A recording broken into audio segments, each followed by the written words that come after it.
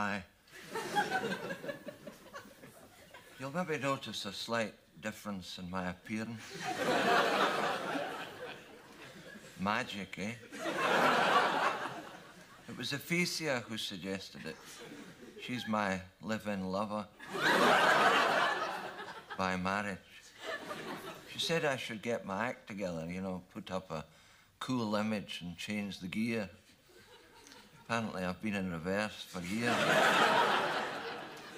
Anyway, here I am, beating the streets in my clean jeans and having a few bevies with the heavies. Feel a right pillock.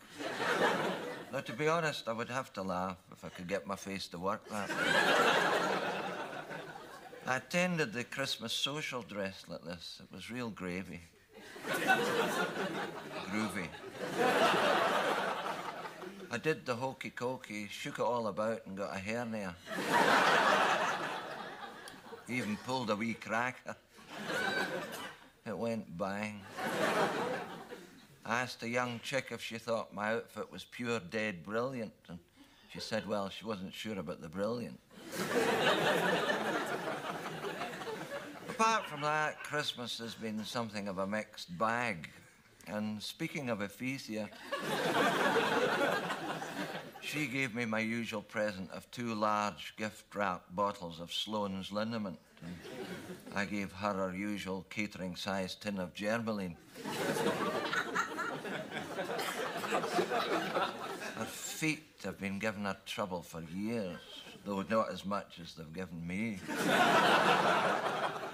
In fact, it's not been too good a time health-wise all round. We put in one of these orthopedic beds you get for a sore back, and I must say it was remarkable. Inside a fortnight, we both had one.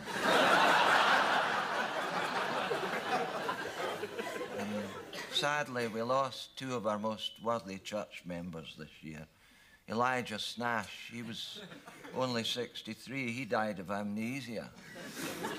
He was driving happily along the M8 on his motorbike when somebody passed him going so fast he thought he'd stop, so he got off to see what was wrong.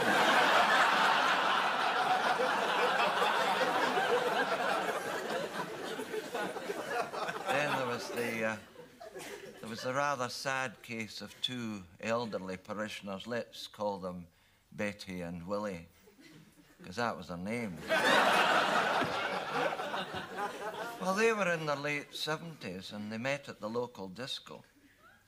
And after only 2 or 3 weeks, they decided they wanted to marry, and they came to me for the prenuptial chat, which I was quite happy to do, although I thought I would leave out the joys of sex bit. But it was common knowledge that Willie had trouble getting up the stairs, never mind.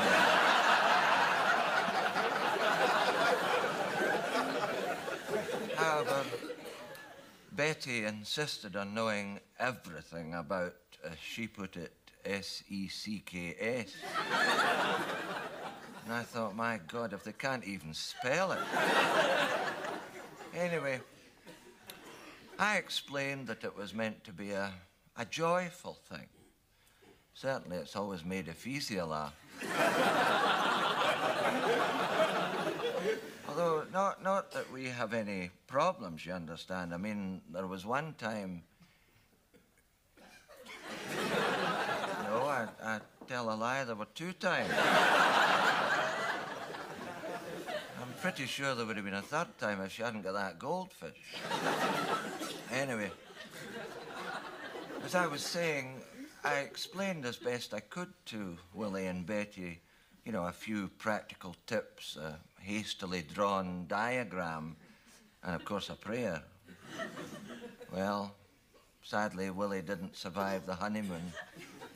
Apparently the preliminaries had gone well, you know, the deodorant, the cocoa, the dentures, etc.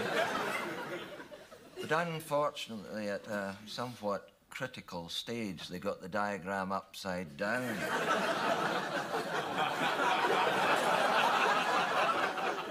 And, well, Betty's a good 18 stone.